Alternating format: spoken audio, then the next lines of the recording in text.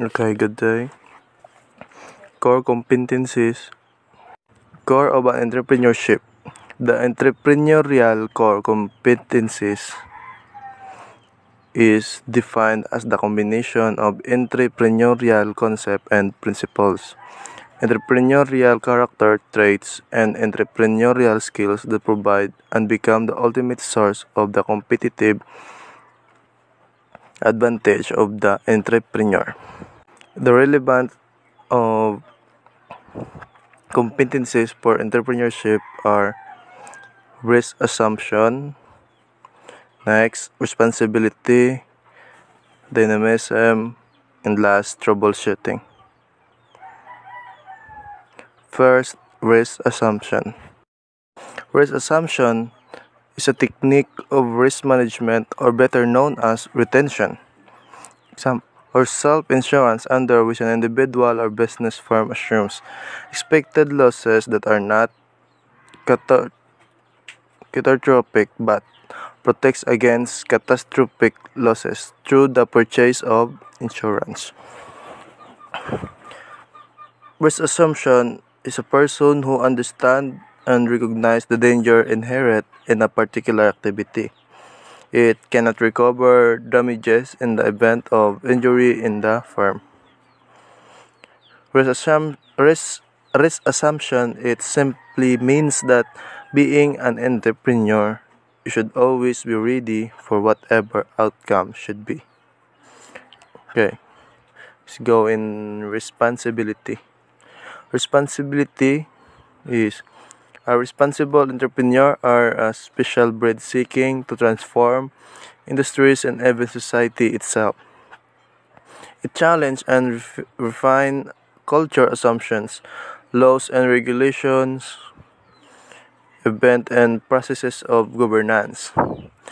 Responsibility, it requires them to do and think for beyond what is usually required of business leaders. Moreover, taking responsibility for what happens to us in life. Example, the entrepreneurs take responsibility for his or her action and results, because only if we recognize our responsibility for the acts and consequence, we'll have the ability to improve, move forward, and achieve also the success. Okay, next is dynamism. Dynamism, it serves as a market mechanism which entrepreneur efficiently reallocate capital and labor sources from less to more productive uses. Every entrepreneur needs to be dynamic because it's in order to eradicate positive vibes to the team or in the company. And last, troubleshooting. It simply means troubleshooting, fixing, but in terms of entrepreneurship, troubleshooting must be very careful, because in here will you fix yourself alone or your personal problems, but rather the problems of your firm. You should know how to troubleshoot or to fix mistakes for it. Will lead you in learning. Not all problems are really there to give you a burden. Some are there to teach you like life lessons. And because of troubleshooting, you can learn how to fix some problems in your company or in your team. Okay, that's all. I am Gella Centina, and my topic is about function of an entrepreneur.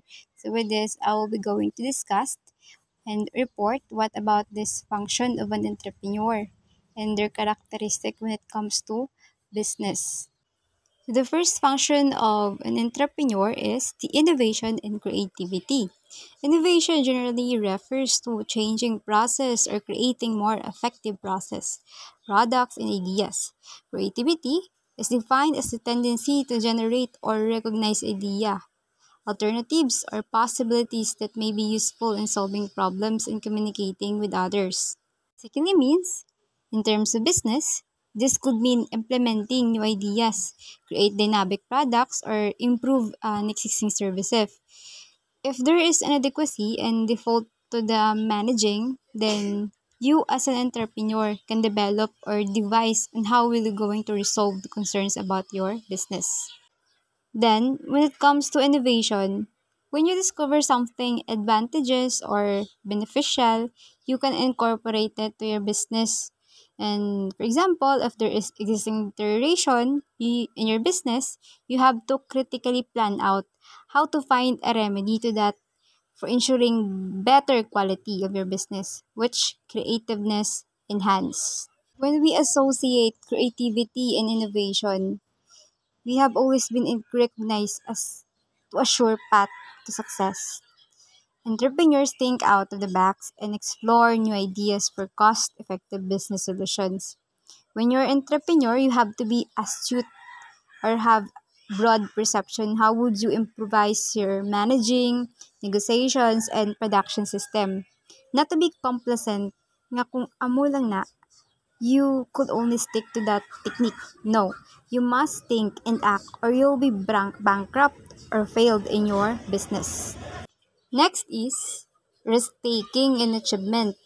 Entrepreneurship is the process in which the entrepreneur establishes new jobs and firms, new creative and growing organization, which is associated with risk, new opportunities, and achievements. In general, entrepreneurs accept different risks, and these are the financial risk, social and family risk, and mental and health risk. The first one in the list is financial risk. Most of the entrepreneurs begin by using their own savings and personal effects, and if they fail, they have the fear of losing. So, example, in your business, there is a default on loans, debt loans, or delay in delivery of goods or causes by natural disaster or disease breakouts, leading to employee health issues. So, the next one is job risk. Job risk. Entrepreneurs not only follows the ideas as working situations, but also consider the current risk of giving up the job and starting the venue.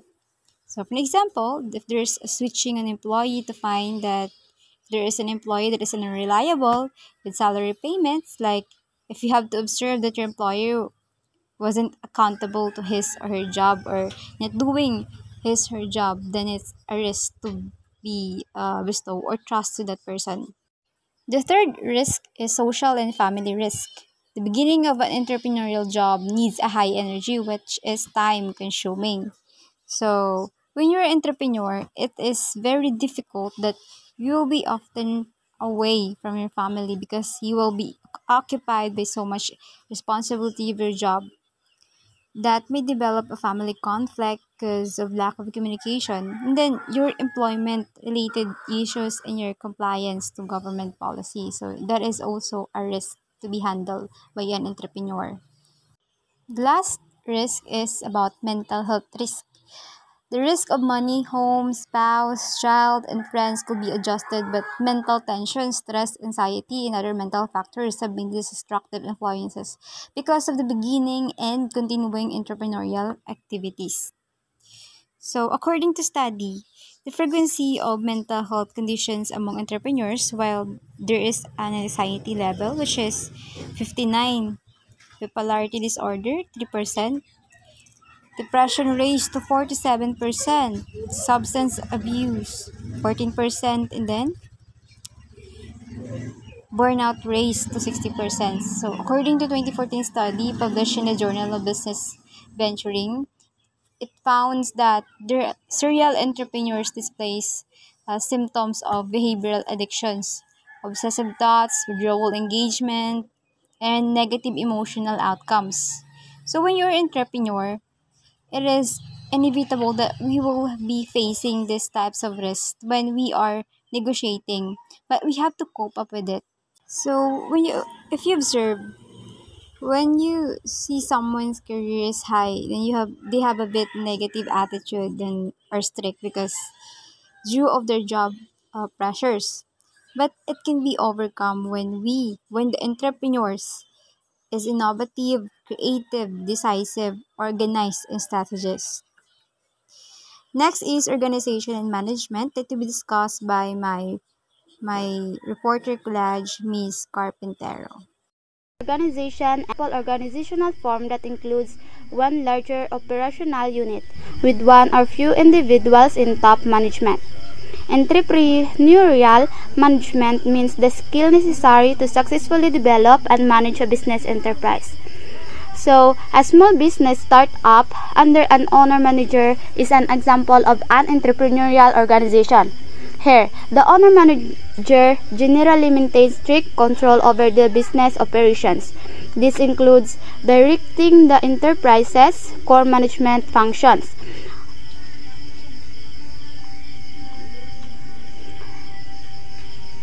This includes directing the enterprise's core management functions. According to Ms. Birch, this includes the organization. The more concentrated these rules are in the hand of the owner manager. The smaller the organization, the more concentrated these rules are in the hand of the owner manager. So, the entrepreneurial organization is generally unstructured.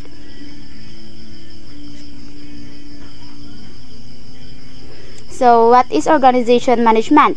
Organization management refers to the art of getting people together on a common platform to make them work towards a common predefined goal and enables the optimum use of resources through meticulous planning and control at the workplace.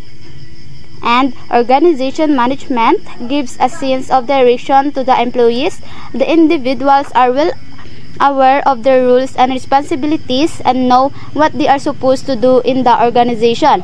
An effective management ensures profitability for the organization.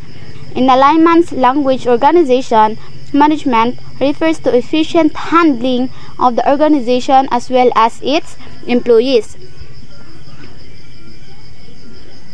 Need for organizational management. Organization management gives a sense of security and oneness to the employees. An effective management is required for better coordination among various departments. Employees stay loyal towards their job and do not treat work as a burden. So, employees accomplish tasks with the stipulated time frame as a result of effective organization management. An effective organization leads to a peaceful and positive ambience at the workplace. So here the essential features of organization management. Number 1, planning. Plan out how you intend to do things. So, prepare an effective business plan. It is essential to decide on the future course of actions to avoid confusions later on. Number 2, organizing. Prepare a monthly budget for smooth cash flow. So, organizing refers to the judicious use of resources to achieve the best out of the employees. And number 3, staffing. Recruit the right talent for the organization. Poor organization management leads to unhappy employees who eventually created problems for themselves as well as the organization. Leading. The manager or superiors must set clear targets for the team members. In leading, a leader must make sure his team members work in unison towards a common objective. He is the one who decides what would be right in a particular situation. Control. The superiors must be aware of what is happening around them. The reporting bosses must review the performance and progress of their subordinates and guide them whenever required. And the hierarchies should be well defined for an effective management. In motivation goes a long way in binding the employees together. Appreciating the employees for their good work or lucrative incentive schemes go a long way in motivating the employees is important and make them work for a longer span of time.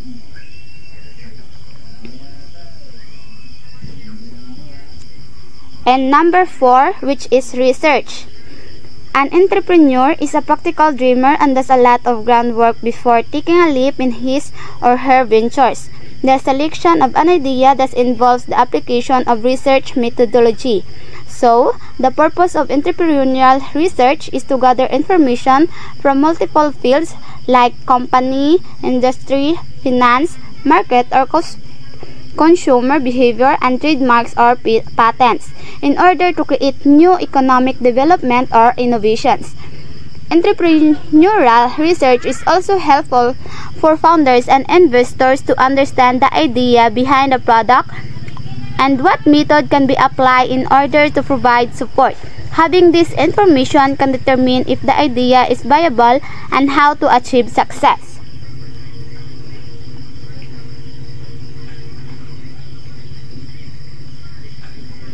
The following categories are helpful framing for entrepreneurial research. Number 1, company research. In company research, this includes financial information, brand histories, media attention, news, strategies, and company performance. In industry research, includes industry competition, target audiences, trends, finances, and statistical data. In target market research, consumer behavior includes demographics, psychographics, geographical differences, and communication strategies. In finance or venture capital includes angel groups and business news or research. In trademark or patents includes trademark law, patent law, and information about regulated products and activities. In number 5, overcoming resistance to change. New innovations are generally opposed by people because it makes them change their existing behavior patterns. An entrepreneur always first tries new ideas at his or her level. It is only after the successful implementation of these ideas available to others for their benefit. His or her willpower, enthusiasm, and energy help him or her in overcoming the society's resistance to change. Well, all heard the saying that change is always good, right? Wrong. Change is a constant at every organization, but employees have quickly become the number one opponent of change. Most employees won't respond to change with the happiness and glee that is expected. Companies need to understand that there is going to be resistance. Let's face it, people prefer stability and comfort over change in both their personal and professional lives, though it's much easier to live inside the comfort of normal day-to-day life. Change happens and is always going to be something that needs to be handled. Over the past few years, change has become a norm in the business world. Companies that can manage change with ease will have the upper hand over their competition. The top reasons for resistance.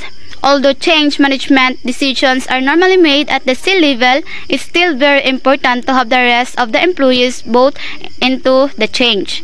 Having employees who are opposed to what is going to be changing from the start is a major setback, and one that needs to be dealt with carefully in order to be successful with the change management. We have an example, a job loss. It's a meaning to be things moving and changing, whether it is due to the need for more efficiency, better turnaround times, or the need for the employees to work smarter. With all these needs comes the opportunity for the company to downsize or create new jobs, and this is where the fear of job loss comes into play. Number 2, poor communication and engagement. Communication solves all else, but lack of it creates more of them. This is another crucial reason why employees oppose change. How the change process itself is communicated to the employees is very important because it determines how they react. If the process of what needs to be changed, how it needs to be changed, and what success would look like cannot be communicated, then resistance should be expected. Employees need to understand why there is a need for change, because if they are just thrown the notion that what they have been used for a long time is going to be completely renovated, with that will come much backlash. How to overcome resistance and effectively implement change. Number 1. Overcome opposition. Regardless of how well companies manage a change, there is also going to be resistance. Companies should engage those who are opposed to the change. By doing this, they can actively see what their concerns are and possibly alleviate the problem in a timely manner. By allowing employees time to give their input, it assures them that they are part of a team that actually cares about its employees. And number 2, effectively engage employees. If there is another piece of advice that a company should take, it's to receive and respond to the feedback that it provided by the employees. The best piece of advice that a company can take in this regard is to be truthful, straightforward, and timely with big changes in the workplace. Company-wide email and intranets are great tools to utilize, and this allows for employees to ask questions and stay informed. Implement change in several stages. Change doesn't happen all at once. Companies should first prepare for the change, then take action on the change and make a plan for managing the change. And third, support the change and assures that all is going as planned. And communicate change effectively.